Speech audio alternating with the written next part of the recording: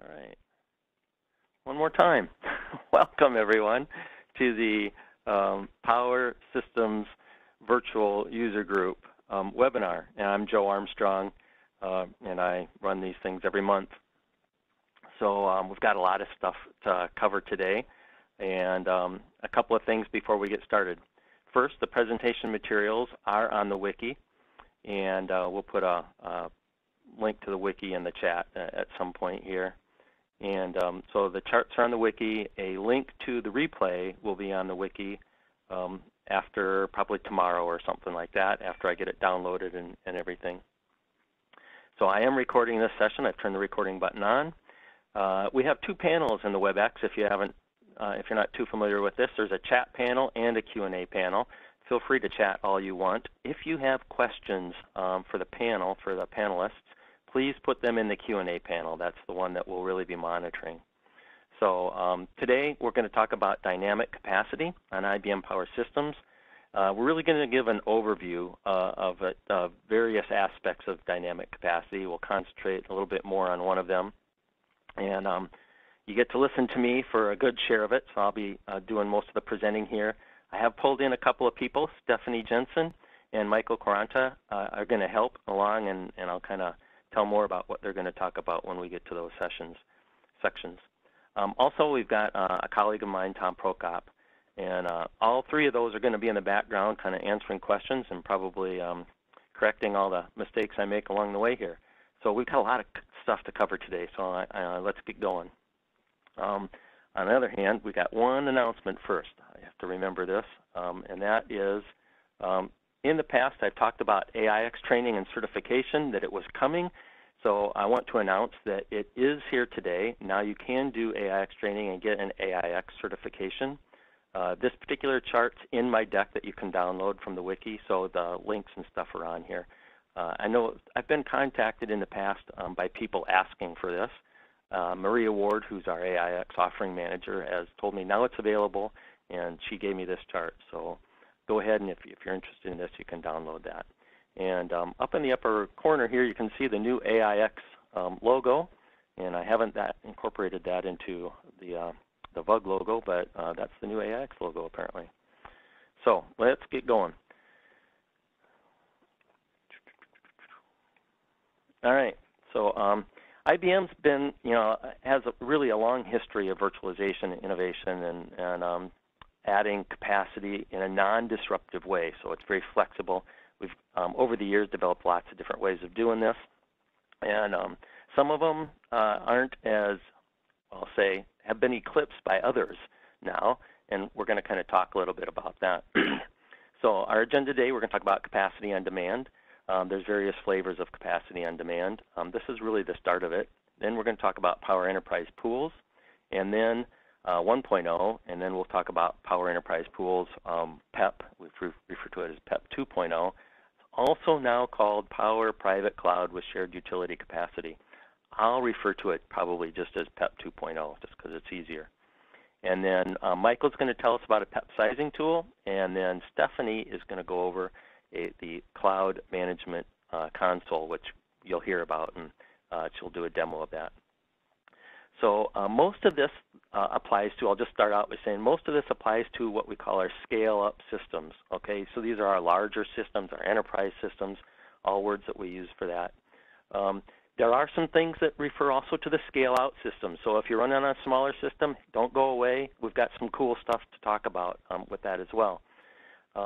On the bottom of this chart, you can see what I put the link here is the Capacity on Demand User Guide. So if you go to this link, you can download the Capacity on Demand User Guide.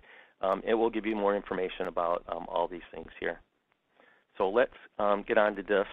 So capacity on demand, as I said, this refers to our scale-up systems. In our scale-up systems, you buy processors and memory, and you pay for the processors and memory, and then you have a separate charge where you pay for activation of those processors and memory. So you might buy a system that has 40 cores in it, all right, and a terabyte of memory, and you activate only 20 cores and maybe 512 gigabytes of memory. So you don't have to activate everything, and there's separate charges for that. So this is really, like I said, on our scale-up systems. Started back in P5. Now, I've listed in this particular chart just the Power 7, Power 8, and Power 9 systems that offer that. I didn't bother to put in the P5 and P6 systems, but it's available on our scale-up or our enterprise-class systems. Why would you buy capacity that you don't activate? Because if they're not activated, you can't use them. All right, they're not giving you that processor power. You can't allocate that memory to some LPAR. So there's a few reasons why you might do this.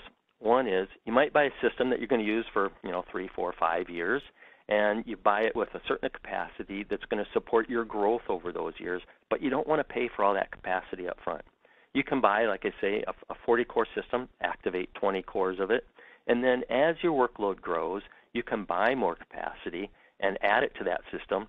Now the hardware is already there, so when you buy this other capacity, you can activate it, and there's no downtime. All right, it's there, and you can put in the codes, you activate it, and you can use it right at the time. So it's non-disruptive.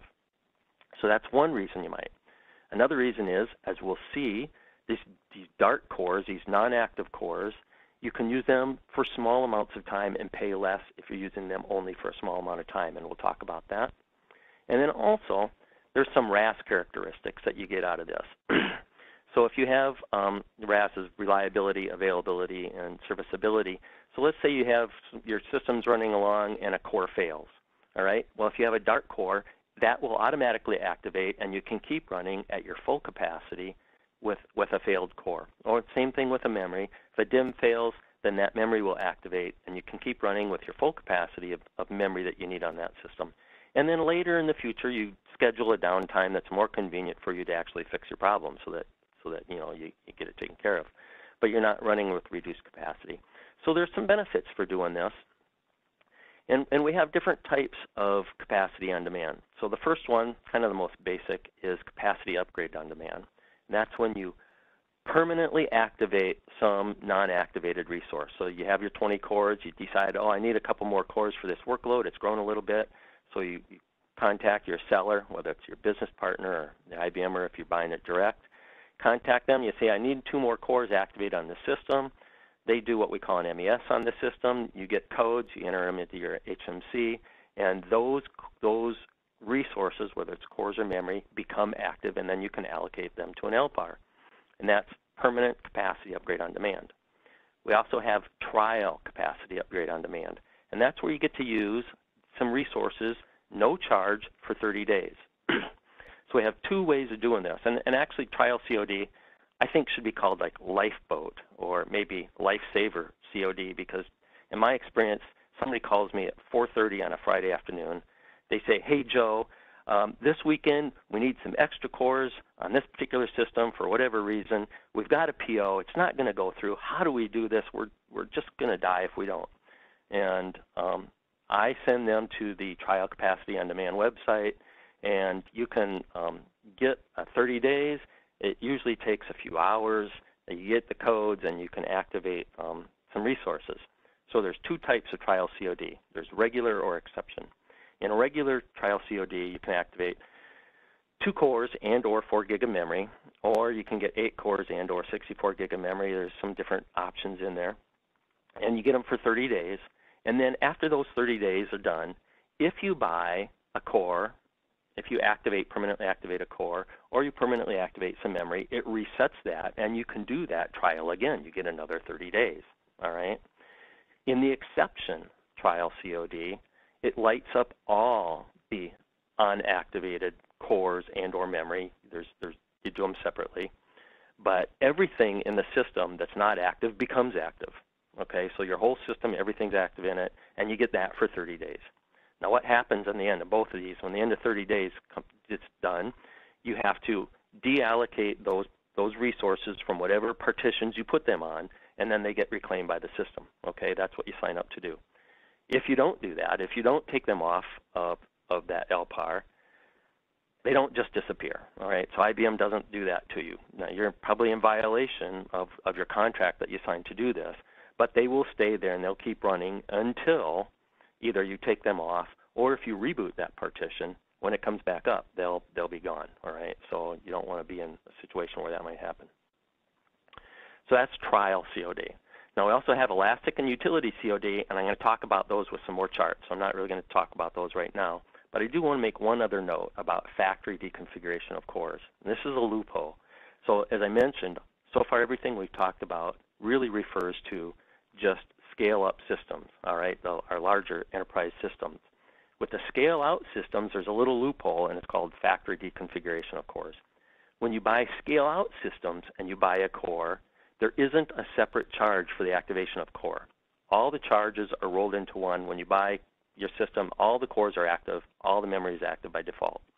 But you can say, when you order the system, you can factory deconfigure some cores, all right? So the cores are there, you've paid for them, you've paid for the activation, but the software you're not paying for. And I see this used actually fairly often on smaller systems that are IBM iShops, okay? So they have workload, it uses 1 or 2 cores. We don't have a 1 or 2 core system. So they buy the system, they factory deconfigure, maybe they buy a 4-core or a 6-core system. They factory deconfigure some cores, and that way they don't have to have an OS associated with those cores, because in power systems you have to have an OS associated with every active core. So if you factory deconfigure, you don't have to have an OS, and that means you don't have to have SWAMA for an OS. If you have Power VM, you don't have to have Power VM. So there's some software savings. There's not really hardware savings, but there's software savings. And that's used actually, like I said, quite a bit in the smaller systems, particularly IBM I. So let's talk about elastic COD here. Elastic COD is a way to use some of those dark cores and memory on your system for short periods of time. So in 1-day increments, all right? And this is a prepaid, so you pay for this upfront and then you get to use it. And all of these require an HMC, so you need an HMC to do this. And you order these elastic COD processor or memory days through your seller, all right? And then you can order them in bulk. You're not ordering them against a particular system. If you have a bunch of systems, you order like a bulk order of these of whatever type you want, and then they're there for your use, all right? There's no contract. There used to be a contract that you have to sign and everything. It's no longer a contract, registration, all that kind of stuff. You used to have to report monthly all your usage. That's kind of gone the way they've set it up now too, so it's much easier to use now.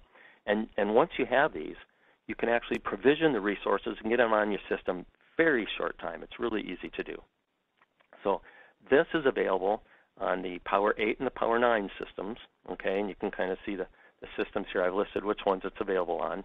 And you have to have certain operating system support for this. Now, the list on this is quite long, so I didn't put the whole list in here. This is kind of just the overview of what you can do. If you really are going to do this, you want to see the list, you can go to the link below here, and it'll show you the whole list of things to do. But let's see how this really works for you, okay? First of all, you go to your seller and you order this elastic COD codes, all right? The seller goes into what we call the e-configuration, and they actually order these codes for you. And once the codes are ordered, then the ESS website, the Entitled System Support website, those codes show up in that site. So you as a customer then sign into ESS with your IBM ID, all right? And you make your way to an ESS to the generate the new code section of it. And then you'll see there the kinds of codes that you have. Then you pick what you want. So let's say you want 10 processor days. You pick what you want for a particular system, and you assign it to a serial number in the ESS. And ESS will give you a code, all right, when you go through all of that. It'll give you a code which you enter into your HMC. And once you do that, then you can assign processors, these extra dark cores, to an LPAR, right? And so, like I said, you prepay for these, and then you can put them in there. Key thing with ECOD is you have to remember to deallocate those resources when you're done with them, okay? So if you get 10 processor days, for example, boss calls you up, says, hey, we need 5 more cores on this system for the weekend because of whatever we're doing, and you go in there, you get the codes, you put them on that system, you take 5 cores, you put them on an LPAR, and then you forget about them. It's going to use up those 5 cores, all right, 2 days, you've used your 10 processor days, and then it's going to start to accrue a negative balance.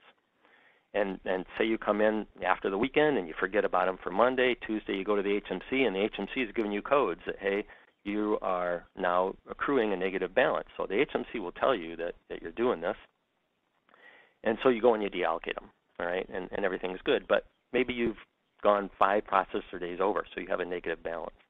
Next time you go in and you put, say, 10 processor days on there, it's going to use 5 of them to take up that negative balance.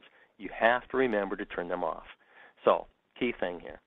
Now, on the bottom of this particular chart, I put in some of the costs. List prices, these costs are really just to give you an idea, all right? So I don't know what the discounts you might get, and prices can always change, but this is just an idea of what processor days cost. Obviously, an IBM I processor day costs more because the IBM I operating system is more expensive. And then AIX Linux is a little bit cheaper, all right, and cheaper yet on the mid-ranges, okay? So that's how Elastic COD works, processor days. Now, the next type of COD is utility COD, and I'm going to call this utility classic because when we talk about PEP 2.0, that's really utility in the new, that's the new utility COD, okay? And we came out with utility COD. We had Power 6 and Power 7. It's discontinued on those, so you can't do this on Power 6 or Power 7 anymore. We had it on the Power 9. Actually, technically, we still have it on the Power 9. But when we get to PEP 2.0, that really replaces this on Power 9. So we're pushing people, don't use it on Power 9. You want to use PEP 2.0. And it will be discontinued on Power 9 in the near future. Won't be offered on Power 10. So if you have Power 8, this is something that you may want to use. Now, you don't do it by the day. Utility COD is minute by minute. So you pay by the minute, and it's post-paid. You're not buying it ahead of time. You pay for it after you've used it. Again, an HMC is required, and this is automated. It's more. It uses it as it's needed, and if it's not needed, you're not being charged. So it's a little bit different from ECOD that way. And again, it's short term. It's only by the minute. So if you have a spike for a minute, that's all you're charged for is a minute. So this allows dark processors to fulfill the demands of a shared processor pool when that shared processor pool goes above its 100%, all right? So a minute is used when at least 10% of the utility processor is used for 1 minute. So as you go above your 100% on your pool and it starts using these dark cores to fulfill it, if 10% over 1 minute is used, it's going to count that minute, and it'll keep counting whatever minutes you go above that for 10%, okay? So you go to the COD website, which is below here. There's a link. You go to that website, and from that website, you can enable utility COD on your Power 8 system. You can disable it. You can report usage and stuff. And so we're going to look now on how this really works. Okay. So you go to the utility website, and you enable utility COD on a system, and you get a key. You use the HMC to enter the key, and then you can assign dark cores to a particular pool. All right, and now you're using your system. Your system is going along. As it goes above and it uses these minutes, it's keeping track of minutes. Everything is reported and purchased in 100-minute increments. So this little chart down here at the bottom, if you have 1 to 4 dark cores, what we call inactive processors, all right, dark cores, non-active resource. If you have 1 to 4, your reporting threshold is 500 minutes. So as you get close to 500 minutes, by I think it's 90% of 500 minutes usage, the HMC is going to tell you, hey, go report your usage. This is how much you report. So you go to that utility COD, and you report what the HMC told you. All right. The website's going to give you a key. You put that key back in the HMC, and it says, okay, you've reported good. We're just going to keep going along now. All right.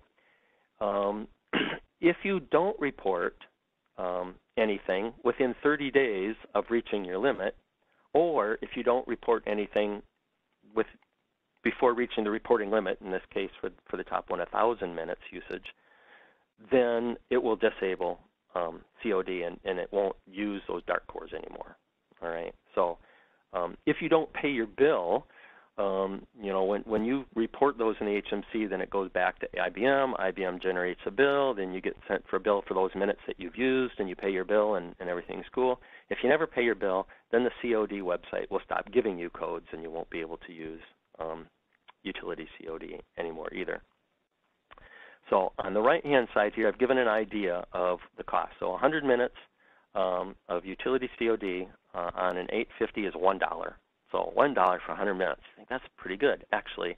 There's 1,440 minutes in a day, so that's $14.40 per day of a core, all right, for AIX or Linux. You can see again on IBM I, it's a little bit more expensive. It's always the case. And on the larger systems, then it's a little bit more. Okay. So I just wanted to give you an idea of the cost of doing all these things. The great thing about utility COD is you don't have to remember, oh, I got to take that off or else I'm going to accrue a negative balance or something. It's post-paid, and it's only by the minute that you go above. So if you go above, once a week for some reason, end of week processing, end of quarter, end of month, whatever it is for your business and your workload, then it's only at that time, and you're just charged for the extra minutes that you use. Pretty easy stuff. All right. So since utility COD came out, now we have a new one, and that's Processor Enterprise Pools 1.0. And this is a way to move resources from one system to another without being charged. Okay. So far what we've talked about is adding short-term usage to a system, but you always have to pay for it, and it's just on that one system. I mean, in the end, when you allocate them, you're only allocating them to one system. In this case, you can actually move resources from one system to another. So Power Enterprise Pools brought up two new things. One is pools, putting your systems in a pool together, and two is mobile activations. So we have both static activations and mobile activations on PEP 1.0. And there's a minimum of static activations, so static activations can't be moved, and mobile, you can move them from one system to another. All right. So there's certain pools that can be created from your systems. All right. So we're talking about Power 7, Power 8, and Power 9.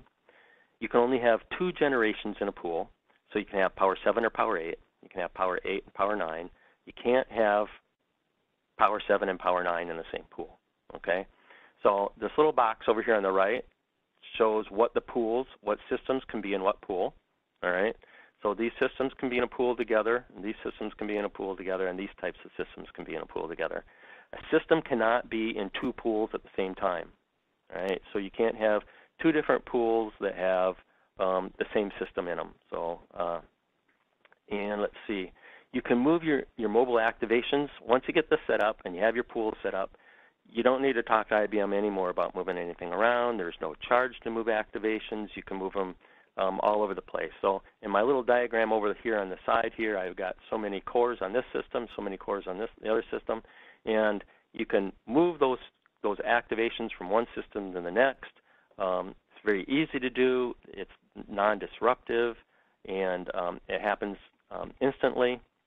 And so let's say you're going to take this system down for maybe a firmware upgrade and move all your workload to the other system. You can do that by moving the resources over. You can move your workload over. You're not buying extra stuff to run on this system. You don't have to do prepaid days or postpaid minutes or anything over here. You're just moving these activations over. So really nice and easy to do.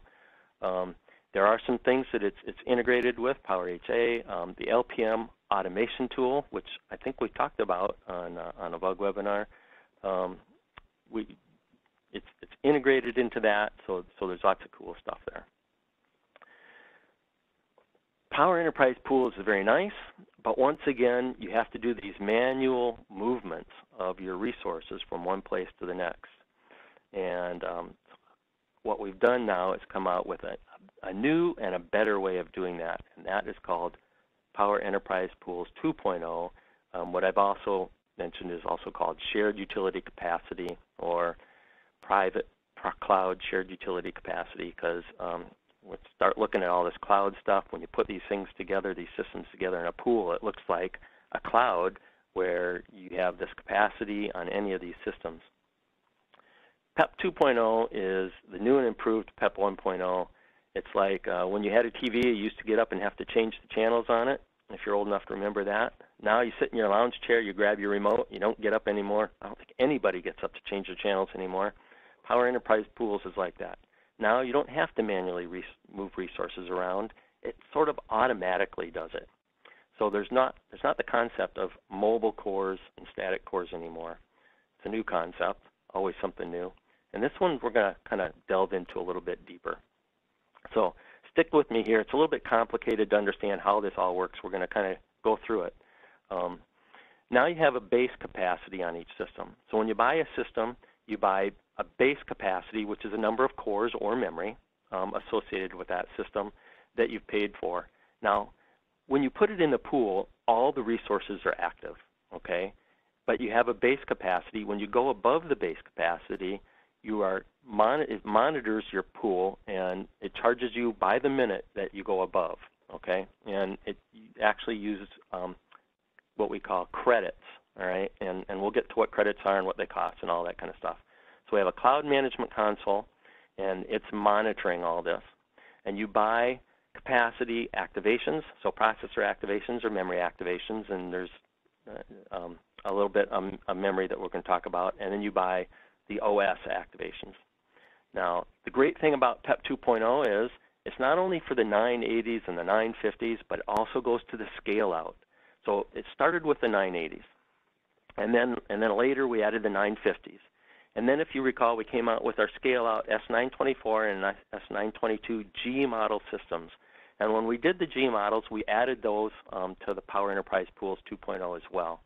So you can have 3 different pools. So let's just take a look here at some of the things. So PEP 2.0 on the scale out and the scale up and the scale out systems. All right. Cores, you can buy cores on the monitor cores on the scale up and the scale out systems. Memory, you buy base memory on the scale up systems. On the S922s and the S924s, you don't meter the memory. All your memory is active, so there's no base memory on the scale-out systems. Everything's active. So you buy AIX and IBM entitlements on the 980. On the 950, as you know, if you're in IBM I world, doesn't support IBM I, so there's no IBM I on the 950 entitlements. On the scale-out, there's both AIX and IBM I. There's also, as long as we're talking about this, base activations by OS. We have IFL's integrated facility for Linux on our scale-up systems, so they're different activations for Linux-only cores. And on these cores, you can buy base activations that are Linux-only. On our scale-out systems, we don't support IFLs, so any base activation is for any OS, okay?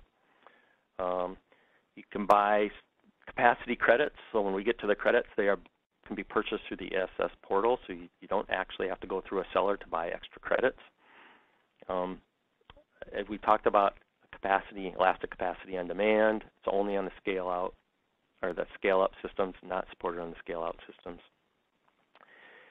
The pools, this is a little bit different. In the scale-up system, you can have a pool of 980s.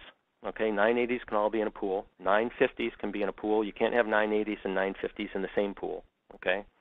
In the scale-out, you can have S922s and the 924s all in the same pool. So you can kind of intermix those. You'll note what's missing in here is the S914. S914s do not support Power Enterprise pools. So you can't put S914s into a pool. Right? Everything is managed through the Cloud Management Console. Now we're going to see a demo of the Cloud Management Console, and I'm really curious to see that because I haven't seen that actually in use yet. So we're going to see a demo of that later, and maybe that'll help kind of pull this together as well. And then a try before you buy. Actually, Lab Services has, we have a feature code where you can order an assessment by Lab Services on a scale-up system. If you're doing scale-out, no worries. We'll just get you a quote directly with Lab Services. We can do it. It's still happening. And actually, Michael's going to talk to us a little bit about this tool. Joe, can I just jump in 1 second? Yeah, sure. Yeah, the quote directly to Lab Services, that's not entirely correct. So the key thing to point out about this particular feature code, EP2X, is it's an assessment that includes trial capacity. So the idea is that in order to try before you buy, we will allow you to purchase a system with minimum activations So 1 core of processor core and 256 gigabytes of memory. And then what we're going to do is for 60 days, we'll take the systems and use trial activations to activate everything. And so then you'll run normally, and we'll essentially have a simulation of what it would be like if it were metered by the CMC. And then we'll produce a study to say, this is what it would look like if you had metered capacity, and this is what we think you should buy. And at that point, with the scale up systems, you have a choice. You can say, I'm going to just go with the traditional all static, or you could go with PEP 1.0, PEP 2.0. You could do, any number of things. But the point is, for that 60 days, we'll give you that trial. I'm not quite sure how we would do the trial part with scale out. I know we could do the assessment based on historical workloads that we can do, and I'll talk about that later.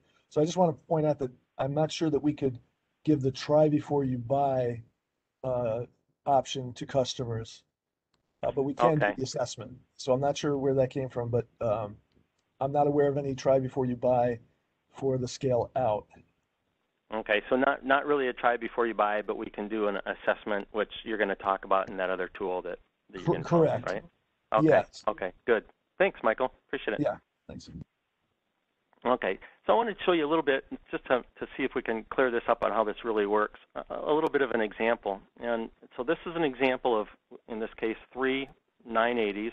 So each system has 128 cores installed. And on System A, they buy 32 base cores. And on System B, they buy 64, and System C, 96. So really the thing to look at is, here's your pool, all right? There's 384 cores, what these three systems make up, and 192 base cores purchased. Now, when you put this in the pool, all the cores are active. So all these above the base, everything's active on the system. And we're only talking about CPU here, but this applies to memory as well. Now, if we look at this system running, you can see in System A, we have a workload that's running above its base. So it's using all these cores plus some of these cores above the base. And that's fine. Workloads runs fine. All these cores are active. No problem with that. System B is running a little bit lower than its base, and System C is way up here. But you can see what's the key is to look at the pool. In the pool, if you count all the cores that are being used against all the base cores, it's not using any more than the base cores, so there's no metered minutes used. There's no charges, no extra charges at all. Now we take the same systems, and a little bit later, System B is running a little bit higher. Okay, so you got System A still running high, B is a little bit higher, C is still running high, and so you're coming along, and all of a sudden you go on above your base. Now, every time that you're running above your base, everything runs fine, no problems, but these minutes are being metered, so you're going to pay a little extra. You're using your capacity credits to pay for this time that you go above your base. Now, just to take a little bit different look at this, here's a System A, and this is the workload for System A. All right. So if you had this on a system and it's using maybe 35 cores in its peak, you're probably going to have 37, 39, 40 cores that you're going to actually have allocated on this System A to take care of this workload. Here's System B. So here's another system that you have and its workload, and it's kind of similar. You might have 35 or so cores on this system that are active cores to take care of this workload. But if you look at these systems together, and that's what this purple line here represents, this is the peak for those two systems. So if you had those systems separately, not pooled together, you'd be buying about 78 cores or so total for those two systems. But if you have them in a Power Enterprise pool, you can get by with 57 cores, and you'll never go over your base, with this particular workload. So you buy fewer cores, and you're still taking care of everything. But if you look at this, these peaks are pretty short here. And so you could get by with 47 cores, just an example, get by with something like 47 cores, and these other 10 cores are just sitting there doing nothing for maybe 90% of the time or something, right? So why buy a full core to sit there idle for 90% of the time when you can get the same performance and just pay for the short amount of time that it goes over? All right, so that's how you want to look at when you purchase a system, how to size the system for yourself. All right. So I keep talking about these capacity credits that it's used. And I want to give you a little information about the credits and then how they're used, and then we'll look at the costs and how you tie this together. So a capacity credit costs $240. Now you can buy them in groups of 10, 100, 1,000. You can buy them through your seller. You can buy them through the ESS site. Okay, so it's $240 though. And again, cost subject to change. This is what they are if you go to look today. What does a capacity credit give you? On an E980, you can buy 20,000 minutes with a capacity credit. Okay, so 20,000 minutes, 1440 minutes a day is about not quite 14 days. All right, so that $240 buys you 14 days on an E980 of any OS activation for a core. On a 950, you get 60,000, and you get 130,000, or about 90 days on the scale-out systems. Right? If you do Linux-only cores, which I said are available on our scale-up systems, then it's 40 and 90,000. All right, and we don't offer that on the scale-out. Okay, so besides that, you need an OS associated with every core. So a credit. So we're still using credits. It buys you 30,000 minutes on the 980, 50,000 on the 950, 50,000 on the scale-out. And IBM I, again, is another cost, only 1,500 minutes. And of course, we don't offer IBM I in the 950, 2,000 on the scale-out systems. And then memory is a different charge, 1.5 million minutes per gigabyte on the 980, and 5 million on this. And as I said, we don't offer memory-based activations on the scale-out systems. So a lot of numbers here, credits, costs, and stuff. Let's try to tie this together with an example. So this is a 980, 16 cores, and 512 gigabytes of memory for 30 days. All right. So let's just say you have your 980 sitting there, and you've put 16 cores. You've gone above your base limit to the total of 16 cores 100% of the time for 30 days. And let's look at how these charges add up. Whoops. There we go. So 16 cores, number of processor minutes. You take 16 times 30 times the 1440. That's the number of processor minutes you use. You divide it, the 980, you get 20,000 minutes per credit. So you've used 334.56 credits at $240 a credit, a little over $8,000. Plus, for that time, you have to put an OS onto that core as well. So 16 cores, same time, minutes, 30 days, all the minutes per day. You get 30,000 divided by the 30,000 that you get from AIX entitlement, and 23 credits used, $5,000. And then the 512 gigabytes is the same way, except for it's 512 times 30 times 1440 gives you this 22 million, and then minus what you get for memory activation. And you're paying, $3,000, $3,500 for your memory. So all told up, if you did 16 cores on your 980, 100% of the time for 30 days, $17,000, $363. Okay. Now I wouldn't say this is really a very accurate example, because you're probably not doing 16 cores 30 days unless you've meant to do that because you want to do a more of not a capital expense, but an operational expense. So you buy few cores, and you just plan on spending money every month to pay for it, okay, by using credits. Probably a better way of looking at this is here's the example we just ran through, $17,000. But if you did that same example, and you're running in your workload, and your workload's only 8 hours a day, where it's really busy. So instead of the whole day, you only have 8 hours a day. Your cost is $57, almost $5,800, okay?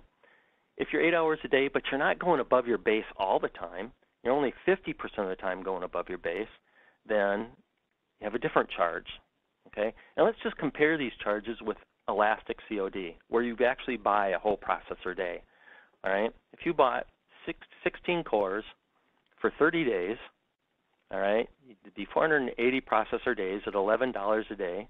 That's $5,200, and then you pay the 512 gigabytes of memory. That's $7,200 total.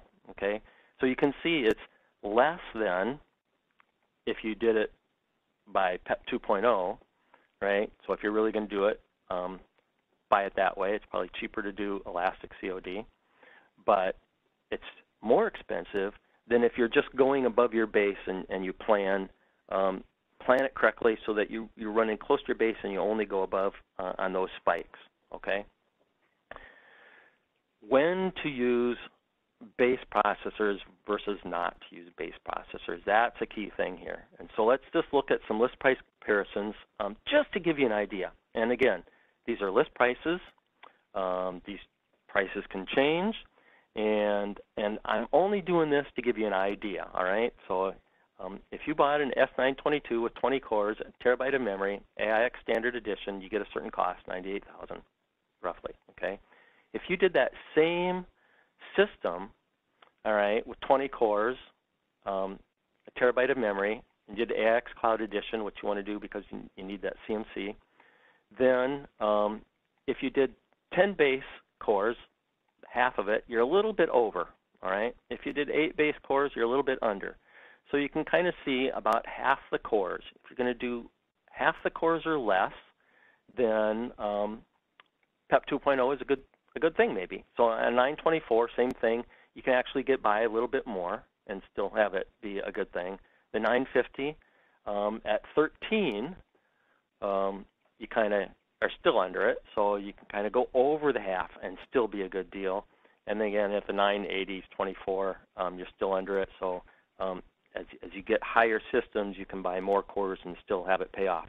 Again, this just gives you a rough idea, okay? List price, no discounts in here. These are going to fluctuate. But if you're looking at a pool where you have, say, 100 cores in your pool, but you think you need 80 cores base or 90 cores base, probably doesn't pay to do that because you could buy a base core cost more than just a regular activation. You could activate all the cores in that system, and you wouldn't be able to share amongst the systems, all right? But if you had all the cores active, you don't need to, and it might be cheaper. So a lot of numbers here, a lot of examples, really hard to tell. You're saying, Joe, I've got so many systems, I have to put workloads on top of each other, I have to figure out where peaks are, I have to do these costs, my little brain hurts. How do I figure this out? And that's why we have Michael. Michael's going to tell us about a tool from Lab Services that'll help us to do this. Now, no, Michael is from Lab Services. We've talked about Lab Services tools before. They're not just free. Michael isn't free like the Joe Armstrongs of the world and CTSs where you can use and abuse us all you want. Lab Services comes, there's usually a cost. That said, we're very creative with taking care of those costs. And so if you're going to do this, don't really worry about the costs. We'll deal with that. Look at this tool because this will help you. And with that, Michael, do you want me to just go through these charts for you then, or how do you want to do this? If you wouldn't mind, so we don't have to switch over, I'll just say next slide. So hi, so thank you. As Joe said, I work in Lab Services. Some of you may know me. I have worked on our capacity planning tool over the years, and this new tool is actually an extension of the capacity planning tool. It's part of the capacity planning tool suite, and we call it CPT MCM, or metered capacity modeling. So the idea is to create a model or a simulation of your existing workloads and what would they look like in a PEP 2.0 environment. So this will help us not only size, we have tools to size the physical systems, but the question becomes, well, how do we size for base capacity? And where is the optimal amount of base based on our workload history and the statistical frequency of those workload peaks? So if you have peaks that are infrequent, it is typically better to pay for them with the utility minutes. So as an example, the price, as Joe had shown you, the $240 capacity credit will get you a rate of about 2 cents per minute for AIX. So that's the price you would pay if you had metered AIX above the base. Now, if you were to purchase a core ahead of time, so you buy an activation, you pay hardware maintenance on that activation over, let's say, 3 years, you buy a AIX one-time charge for a license, and then you pay software maintenance over 3 years. it would cost about a penny a minute to run. So for every core that you have licensed over 3 years, it will cost about a penny a minute. So obviously there's a premium to going to the metered rate. However, if you use that metered rate less than half the time, it works out kind of conveniently that way to explain it. So if you use it less than half the time at a certain point, it makes more sense to pay as you go. And so you can actually save quite a bit of money if you study your workloads and see that they're very peaky, and I'll show you how we can do that. Next slide, please.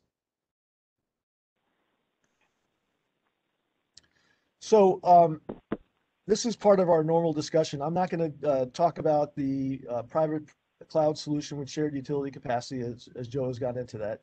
And I'm not going to get into too much about the CPT suite, but I do want to talk about how we do collect data so you can understand what it would take if you were interested in this study, what you would need to give us. Next slide, please.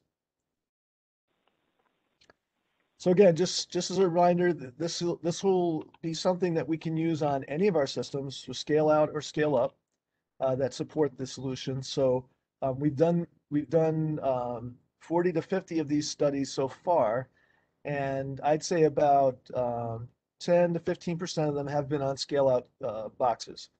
So just as a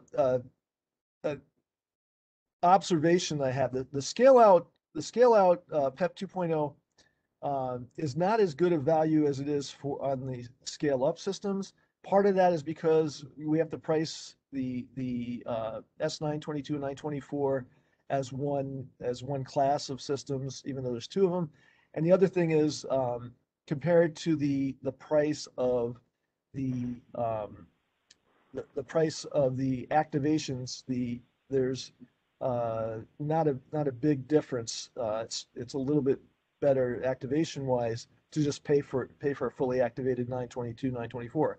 However, where it does come into play is if you have the software licenses, of course, don't have to be the full system. So this is where we can look and see, and especially with IBM I on the scale out, you can see a tremendous savings if you have these different workload peaks. So I just want to point out that this solution and this study that we can do can be on either scale out or scale up.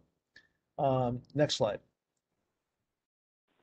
All right, so you've seen this before. This purple line and this green line show you the savings you get with pooling, right? So that first order of savings that you get with PEP 2.0 is not unlike what you get with PEP 1.0.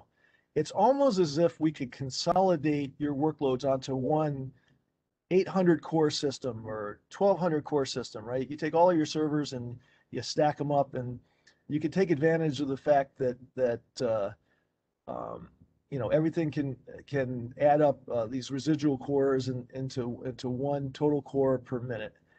So that first green arrow gets us to a point where we have this pool consolidation savings. And you could almost do that PEP 1.0. PEP 1.0 could almost get that green line. There's a couple problems. One is, you can't move fractional cores between systems. So PEP 1.0 can't be perfectly aligned to that peak. So you may have to move that line up a little bit for PEP 1.0. And the other thing is, obviously, you have to make sure that you move resources where they're needed when they're needed. So that PEP 1.0 relies on automation like PowerHA Roha or Power VC doing DRO or what have you. So the beauty of PEP 2.0 is that green line is exactly, if your workloads continue like that, you will never need more than what that green line is to the actual fraction of a core. So that's how that'll work. So a lot of times this is where the messaging stops and we say, hey, look at this great consolidation you get. But what we can do with lab services, and Joe, if you could just advance just slowly, one more, two more, I think. Yeah, one more. It should be, is it redrawing? There we go. Okay. So I think Joe alluded to this, that there's this other line that we can find, this optimal base. which is where we can look at the statistical frequency of the workload peaks and say, above this line, it is more economical to pay by the minute. That 2 cents a minute is actually more economical than paying 1 cent a minute for something you're underutilizing, and in some cases drastically underutilizing. We can see. So that's what our study can uncover. What we do is we take your historical workloads, we model them as power 9, so we can take anything going back, as far as we can. As long as we can get 1 minute samples, we can make it look like PEP 2.0. Next slide.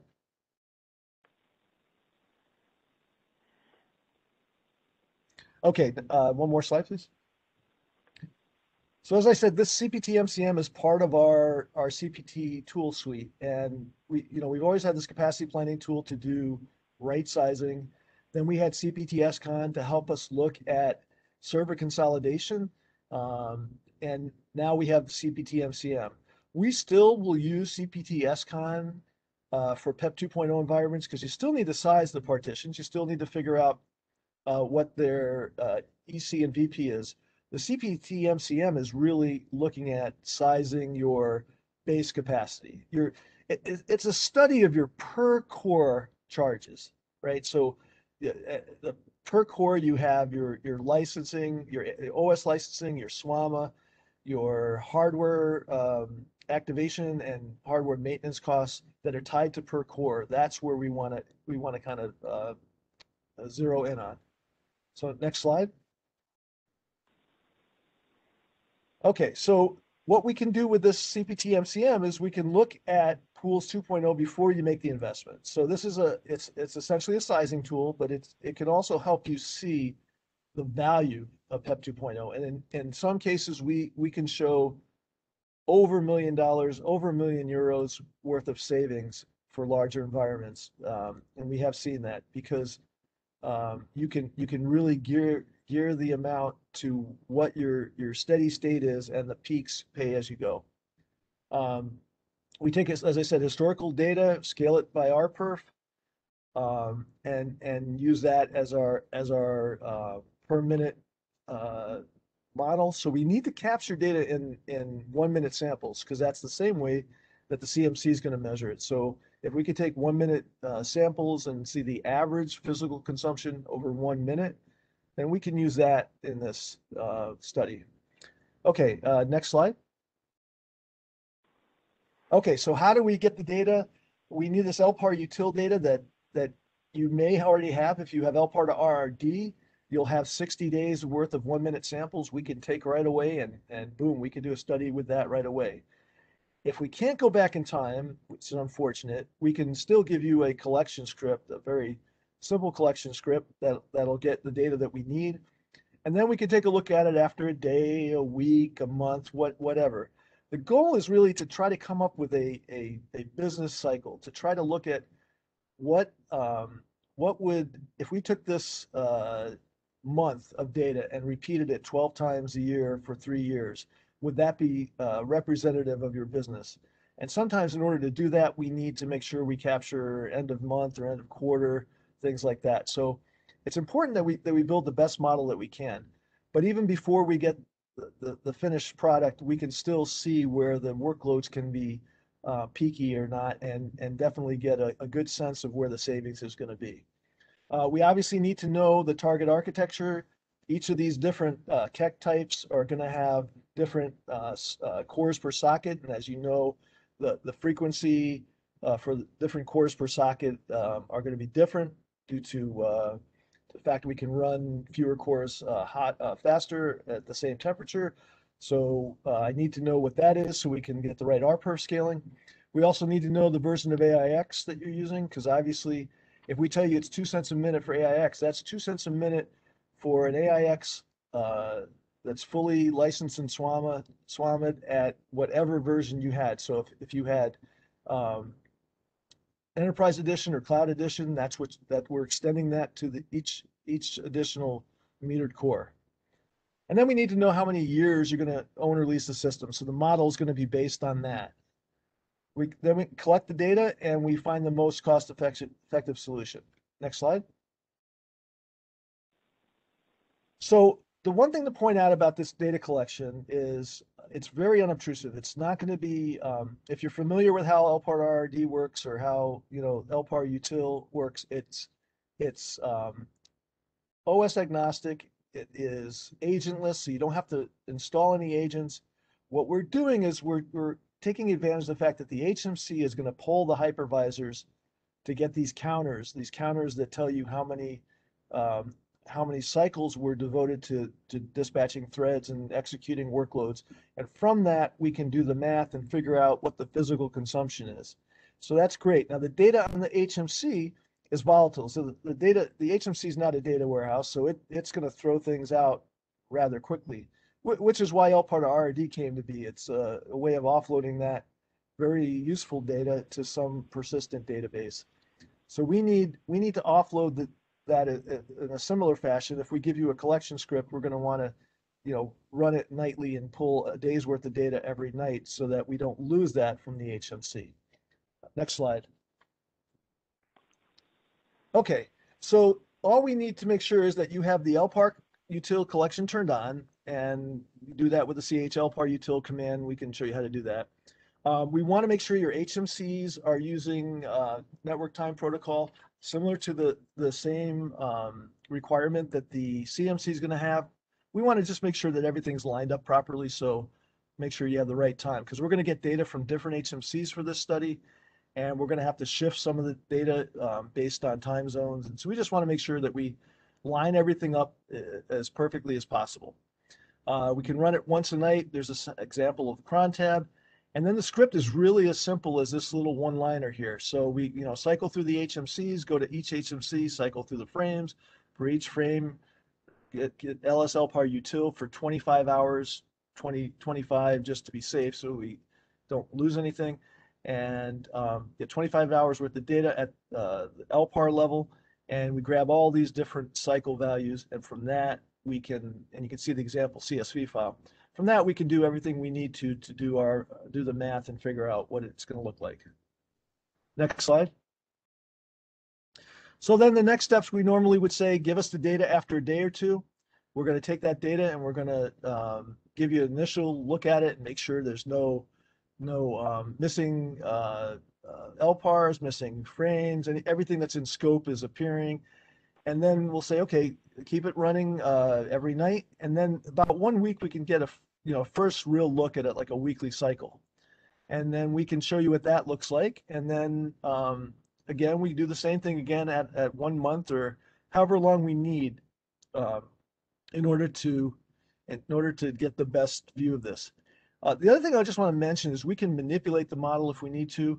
If, let's say, we start collecting this week, and you say, this week we have end of quarter, and next week is a typical week.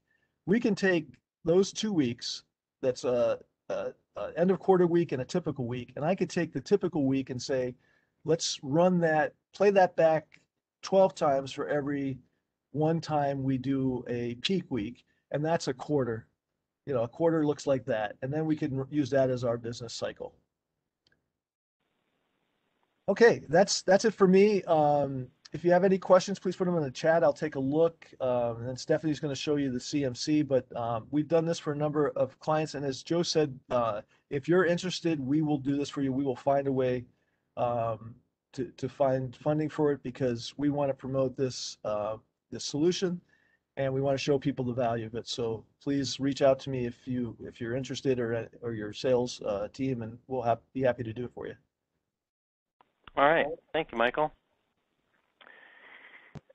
All right, so there's been a lot of things where I mentioned the Cloud Management Console, that it's used to monitor your pool. And, I didn't say, I told you what was in the pool, your 980s and your 950s in a pool, and then scale out in a different pool. The systems don't have to be in the same data center. They can be anywhere in the country. We don't allow pools to span across country bound lines. There's some international rules and stuff. So your pool has to be in the same country, but they don't have to be in the same data center. So you can have your pool spread all over the country if you want. And the CMC, despite the name, Cloud Management Console, it isn't for managing your things that are in some public cloud. We kind of think of this as a private cloud. So the CMC runs in the cloud, but it's going to monitor this. And it's used to do all kinds of things. In fact, let's go to the next one. This, I'm not going to go through this because I think Stephanie's going to talk more about it as she goes through her little spiel. So I think what I'm going to do here is stop sharing, and I'm going to give things to Stephanie to start to use. And I just have to get back to Stephanie making you the presenter. Here we go. All right. So Stephanie, while she's gearing up her presentation, I'll just do a little introduction of her. So Stephanie's a software engineer on the HMC and the CMC team. So she's been in development as a technical lead for a long time on all the power capacity on-demand offerings, including PEP 2.0. So Stephanie's the lead on the Cloud Management Council, and she's got a lot of experience on this. In fact, she knows more about all these things than most people. And she is going to demo the Cloud Management Council for us. So with that, Stephanie, why don't you take over? But I don't have the sharing capability yet. So yeah. Oh, there we go. Now I got it now. Got it now. Okay. Yep. Okay. Good morning. Good evening, everybody. Let me bring up the CMC. So CMC actually runs in the IBM Cloud, and you access it via a web interface. I'm using Google Chrome at the moment. But anyway, each customer will have their own instance, and there's several locations that we offer CMC. You can have a portal in Dallas, Frankfurt, London, or Sydney. We continue to add locations as time goes on, and what you want to do is you want to choose the location that is obviously closest to your data center, hopefully in the same country as your data center. That's what we recommend. You want to have some proximity to where your CMC is running. Anyway, you just log in with an IBM ID. So let me do that.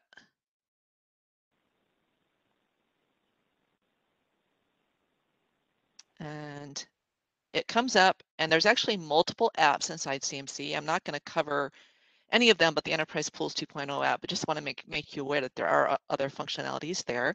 We have a capacity monitoring app, which does what you would kind of think it does, which is you can use it to monitor the performance of the processor performance, CPU performance of your partitions and systems, memory allocation, network traffic performance, storage performance. So it kind of provides performance monitoring for all of your systems and partitions that you have. There's also an inventory app which shows you all the systems and partitions across your data centers that are all connected to CMC. And there's a logging app that kind of gives you insights into things like partition mobility. If you use that, it can keep track of like the time it takes to do partition mobility operations, partition lifecycle operations, which are activate and shut down, create, delete, things like that. And there is also a patch planning app which helps you organize all the updates and upgrades required for your server firmware, your HMCs, your AIX partitions, your IBM I partitions, things like that. So there are these other capabilities in CMC besides the Enterprise Pools 2.0 app. I also want to mention the way it works is you connect your HMCs. There's a daemon on the HMC called Cloud Connector that you start up. You connect your HMCs to CMC, and what that daemon does, that Cloud Connector daemon, is it actually collects the utilization and inventory data off your systems. It uses that for utilization. It uses that same data that Michael was talking about, the LPAR util data or the PCM, performance and capacity monitoring data. It's all the same data that's collected from pHype. It basically collects that data and it pushes it up to CMC. There's one-way pushing from HMC to CMC. CMC does not push data back down into your environment. You don't need a direct connection. We do support proxy connections, so you can go through a proxy server. But that's how basically it works. So I'm going to start the Enterprise Pools 2.0 app and show you what that looks like. So this is the app, and in my app, I actually have 3 different pools. I'm only going to look at this first pool, this Garage for System Demo pool in this demo. But you can have, if you have multiple pools, because as you know, you can't mix system types in the same pool. So you may have more than one pool if you have more than one system type. But if you have multiple pools, you can see them in the same CMC portal. So here, the first screen that comes up is what we call the inventory screen, and it basically shows you the inventory of your pool. So this top area shows you all the information about your pool. So first we show you your cores. We show you the total installed and how much of that total is currently being used by the servers in your pool. And then we show you all the different resource types that we support in enterprise pools. So we have the NAOS cores and the Linux VOS cores. Again, the Linux VOS cores are the ones that can only run Linux and VOS. They're like the IFL cores, if you're familiar with those, that we support today for power. Anyway, these are the hardware cores, the NAOS and the Linux and VOS. It shows you the total amount of base, which you've permanently purchased for your pool of each of those. And then it shows you what's currently in use. So you can see for NAOS, for example, I've purchased 6 base for my pool, and across my pool, there's currently only 3.03 in use. Therefore, I have no metered capacity charges for the NAOS base. Same is true for Linux. I'm underneath right now. I'm underneath the what I've purchased for the pool. So there's no metered charges going on there. And then the only other type of resource I purchased for my pool is I did purchase 6 AIX software licenses. And again, we're below our base there across the pool, so there's no metered charges there either. I could purchase IBMI or SLES. We do support SLES metering as well. I did not purchase any in the pool, and in fact, I have no IBMI or SLES LPARs in this pool. I only have Red Hat, AIX, and VOS. Red Hat right now, we don't have software charging for. That is something that we have announced a statement of direction to provide software charging for RHEL in the future, but not currently supported. You can run RHEL partitions. We just don't do the software license metering for RHEL today. We only do the hardware core metering. Because each partition does have a hardware component and a software component. So a core, for example, an AIX partition using one core, we will count that as one core of NAOS and one core of AIX software. So there are no software charges for VOS or for any type of Linux except for SLES. Over here, we show you your memory. And here you can see same kind of thing. We have the total installed and how much is currently in use of that installed. We also show you how much space you have for your pool and what's currently being used. So right now you're right at your base, so there's no metered charges for memory going on at the current time either. I do want to mention that for cores, we charge you by actual utilization of your partitions, what they actually utilize from a core perspective, and it's done by the minute, and it's the average over that minute, not the peak.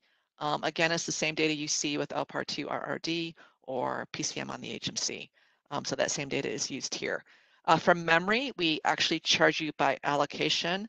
So if you have assigned memory to a partition, that's what you get charged for. We don't do it by actual usage because we have no way of really tracking and monitoring that usage. So it's by assignment, but only if your partitions are running. If your partitions are shut down, there are no memory charges for those, or memory, I'll say charges, but obviously it's only charges if you're above your base, but there are no memory charges for partitions that are shut down, only for partitions that are active or running. Okay, so down here we show you all the servers in your pool. In this case, we have 2.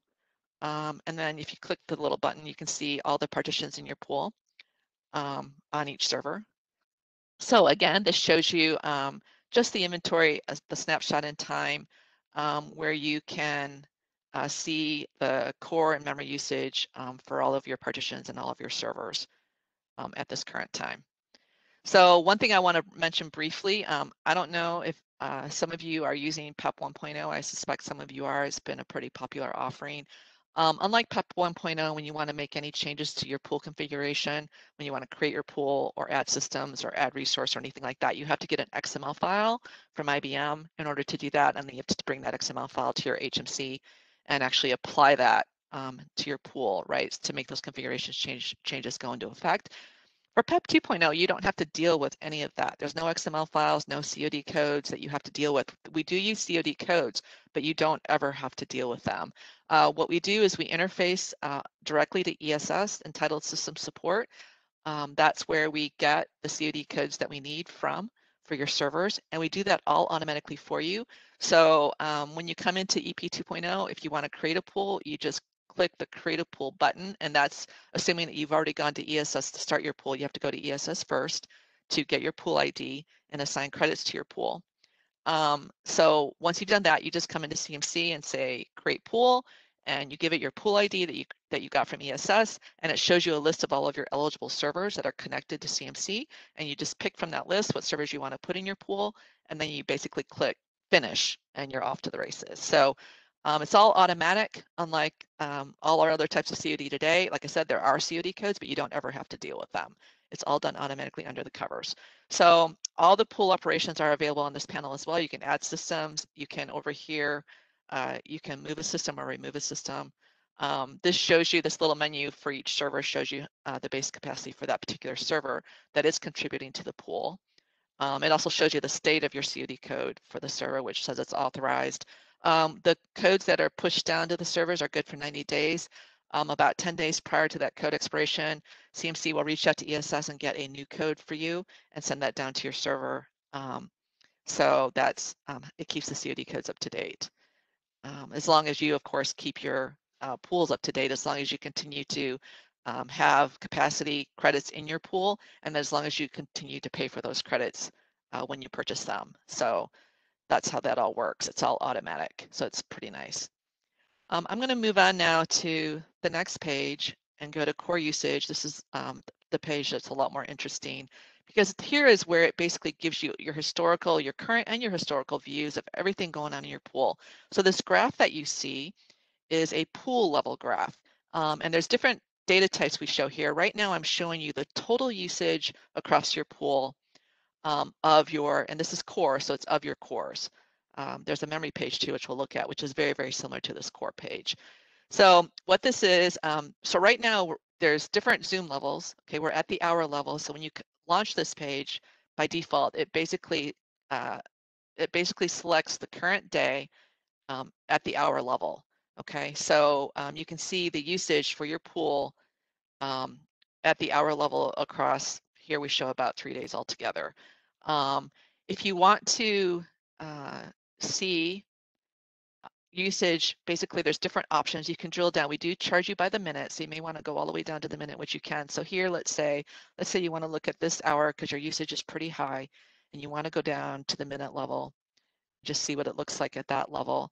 And you can see across that minute, across that hour, the usage is actually fairly consistent. It did drop a little bit and drop a little bit. If you're interested in finding out what partitions are causing this usage, so let's say you want to see here what's going on, you can select this minute if you want. You can do update table data, and you can scroll down here, and you can see what all the partitions in your pool are doing at this particular minute that you selected.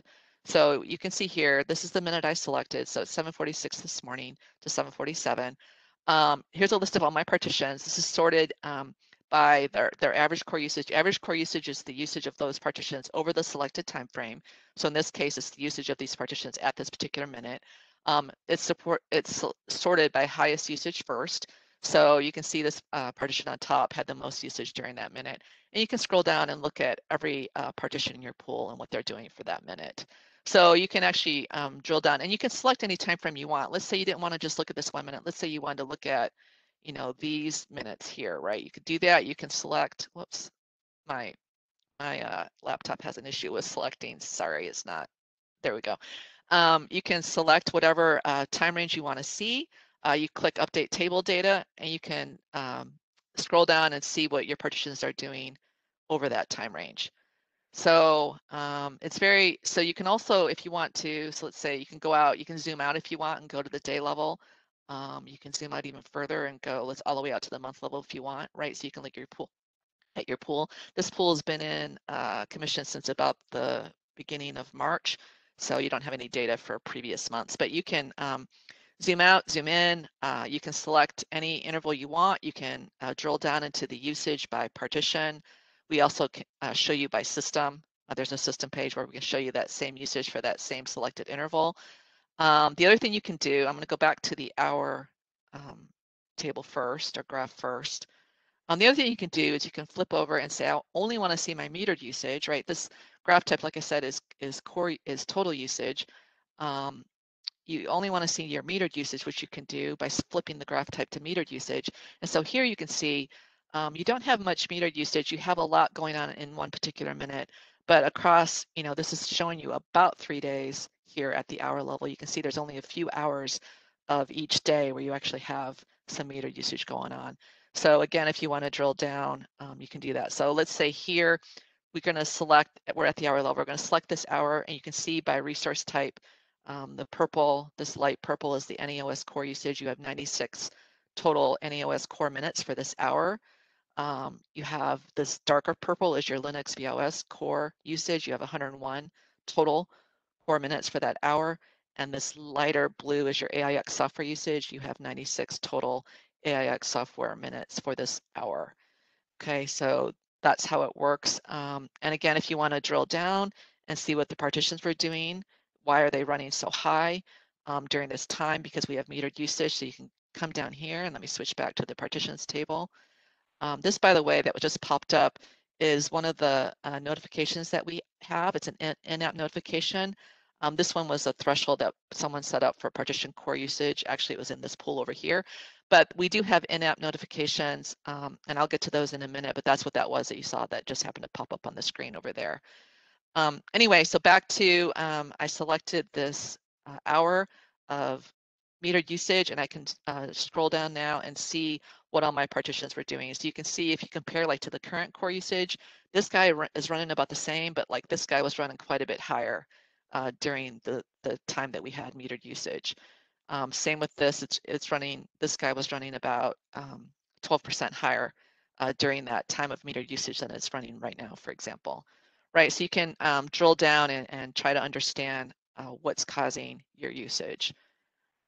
Let's see, so another thing you can do is if you're only interested in seeing like your AIX usage, you can do that by selecting filters. Let me go back to total usage. So here you can see just your AIX usage. We show you had a total of 433 AIX usage for this particular hour that's selected. You can see your other usage too as well, but this is highlighting just your AIX usage. So we have a calendar at the top, which is sort of quick selectors. If you wanted to see, for example, you want to see yesterday's usage, you could say, just show me yesterday's, right? And what it does is it redraws this graph at the hour level with yesterday selected. So if you wanted to see what your partitions were doing yesterday, right, you could do that by scrolling down and seeing what your partitions were doing yesterday.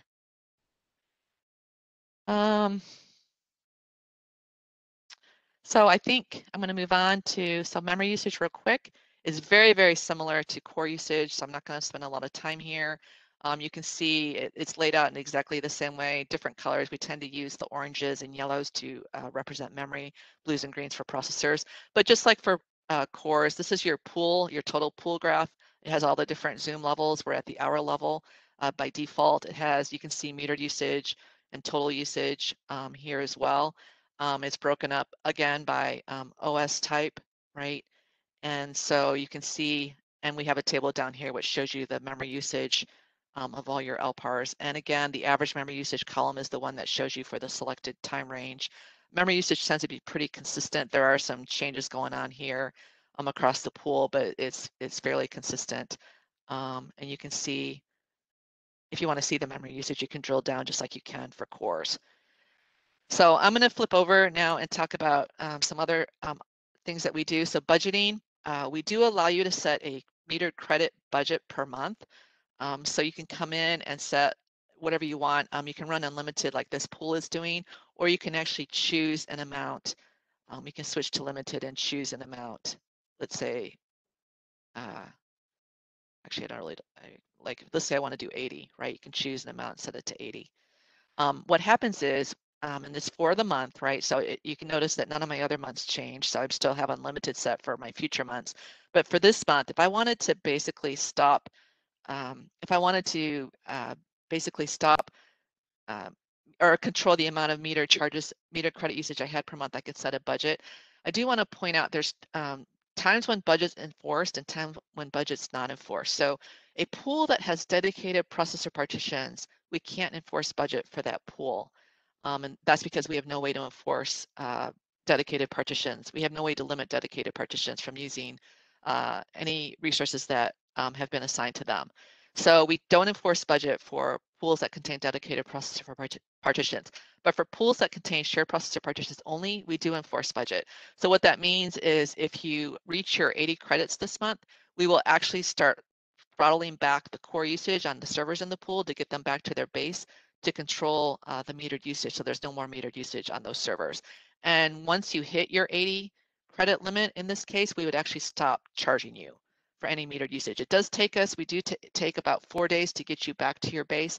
So you do actually continue to have metered usage even after you've met your budget. We start throttling you, but we don't charge you for any of it once you've met that 80 credits. But that's only when budgets are enforced. So you may ask, why would I want to set a budget for a dedicated pool? Well, because we offer these things called thresholds and alerts, right? So you can actually set up, you can come over here in the settings page, you can actually set up alerts for your pool, right? So here right now shows you all the in-app alerts we've received in this portal for just enterprise pools. So you can see them here, but you can go in and you can actually configure and say, I want to be emailed or I want to be texted when these thresholds are reached. So you can actually enter an email address and a phone number to actually be texted if you want to actually be notified when these alerts are reached. So you can do that, and then you can go back and you can set up different alerts. So we'll go down to the budget ones. You can actually set up an alert that says, hey, notify me when my meter usage reaches a percentage of my current month's budget. In this case, it's turned on and I've set it to 75%. So I will get notified when 75% of my metered usage is met for that month. Now that notification works whether you're dedicated or not. So even if we don't enforce the budget, we can still notify you when you're close to reaching your budget. And of course, if you do actually reach your monthly budget, we actually will notify you automatically that you've actually met 100% of your budget. So you can actually use this to help you control your metered usage if you're concerned about, wanting to make sure that you're on top of it and it doesn't run off to some really high charges that you aren't expecting. So you can help use these mechanisms to help you understand, monitor, and control that. We also have a remaining credit balance alert that you can set up to notify you when you get low on your number of credits. So that way you can make sure that you keep credits in your pool. We do allow you to go below your number of credits. We allow you to go below 0, but only for 30 days. If that lasts and you haven't replenished your credits within 30 days, we actually will start the core throttling to bring your servers back to their base capacity to stop the metered usage since you don't have any credits anymore and you haven't replenished them. So you can use this alert to help you understand when you get low so you can go purchase some more credits. There's also alerts you can set up for thresholds for system, core usage thresholds, memory usage thresholds, and also for partition core usage thresholds. So those are all available here. And that was the alert we popped up, was an alert that told us the partition threshold was over, that a partition had reached our threshold that we set up here. The other page I want to show you real quick, I've only got a few more minutes. So let me go back and show you the usage statement page. We actually just have introduced a new function. We actually allow you to email this to whoever you want on a monthly basis. So at the beginning of each month, we will email you automatically the usage statement for the previous month. So here is where you can see by month and by quarter the credit usage across your pool. It's broken down by the resource type, and it's broken down by month. So you can see how many credits you use of each resource type of each month. Okay, so you can get a consolidated view of your credit usage by type and by amount by month. Okay, so we are about at the end. I want to see if anybody has any questions or anything that they want me to go back and explain more while I still have a few minutes. So do we have any questions? So while people are maybe typing in questions specifically for you, Stephanie, I'm going to answer one, and there was a question in there about converting a non-PEP 2.0 to PEP 2.0. So if you purchase a system that's not PEP 2.0, you can convert that system, Power 9 system, to PEP 2.0. Now, if you bought a G model scale-out system and you've paid for all the cores on that system when you bought it because it's not base, changing some of those cores to base probably isn't doing you any good because you don't get a refund for the cores that you paid for that aren't base cores if you do that. But say you buy another G model system, you can put one base core in that and then if you convert your other G model to all base cores, then if you put them in a pool together, then all those resources will get shared in a pool. But I just want to say, if you bought, say, 4 S924 G model systems, you want to put them, and you didn't buy them with PEP 2.0, you're going to convert them and put them just in a pool by themselves. Probably not worth it, because you've already activated all the cores on them. So there's nothing to share in that pool. It would only really make sense if you were adding other systems to it that you bought just like one base core on. Okay, so let me address some of these questions. Are you done, Joe, or do you want me? Yeah, no, go ahead. Okay, so I'm just going to go from the bottom up. No way of converting a S922A model to EP 2.0, and the answer is no. It has to be the G models only. We don't offer it on the A model. Is meter capacity cost normally classified as CapEx or OpEx? I believe it's normally OpEx. Most customers, I believe, use that as OpEx or classify that as OpEx. Dedicated LPARs. So yes, they're supported in the pool. My point about dedicated LPARs is we can't throttle them. Okay, so we enforce budget by throttling, but because we can't throttle dedicated LPARs, we therefore can't enforce budget in pools with dedicated LPARs. Okay, so that was the statement about dedicated LPARs. But yes, they are supported. You just don't get budget enforcement. But again, you can still set up the alerts to get notified when you're close to reaching your budget, so that you can go in and take action. You can configure your LPARs or DLPAR, whatever you want to do, to help control the usage, your metered usage at that time. Stephanie, can you explain Yes. the difference? Can you explain the difference between dedicated and dedicated donating, how we charge for that? Oh, good point, Michael. Yes, thank you. So if you are using dedicated partitions in a pool, you do want to set them up to be dedicated donating if at all possible. The reason being that you actually get credit for your idle cycles that your dedicated partitions have. So you basically will see CPU usage in line with what you're actually using on that dedicated LPAR. If you set them up to be not dedicated donating, then we charge you at 100% CPU utilization. Okay, because they are not donating any cycles. So since the cores are assigned to those partitions, we consider them used at 100%. So that is the difference between those. Okay, what else do we have? Can we pull CMC data out by APIs? Not today, but we are looking at that. So hopefully we will have the ability to do that in the future, but not currently today. Let's see, what else do we have? For moving LPARs across systems in the pool, you can leverage Power VC. Yes, you can do that. Systems, our LPARs can be, we do support LPM. There's no restriction on LPM in a pool. You can LPM partitions in and out of a pool, in and out off the servers in a pool is what I'm talking about, and that's fine. One thing I will note, if you do LPM within a pool, you do kind of get some credit, because when you're doing LPM, there's usage by that partition on 2 systems at the same time for a period of time while the LPM is in progress. And if both those systems are in the same pool, you actually only get charged one time for that usage. So you don't get double charged while the LPM is in progress. So there is a little bit of a benefit if you're going in a pool, but there's no restriction on LPM. You can go in and out of a pool, no problem. Let's see, anything else I have that I didn't answer? Okay, it looks like we've really done pretty good there. And we're hit the end of our time. So first of all, I want to thank Stephanie and Michael and Tom. Looks like there was a bunch of questions here. Looked like answers to all of them as I scroll through here. So really appreciate you guys being on top of that. That's fantastic. And thank you, Michael, for the information on that tool. I just want to stress everyone, if you're thinking of PEP 2.0, this lab services tool is great, and you should look into that, and it will really help with sizing it. And thanks, Stephanie, for all your help with putting this together and doing the demo, answering questions. Really appreciate that as well.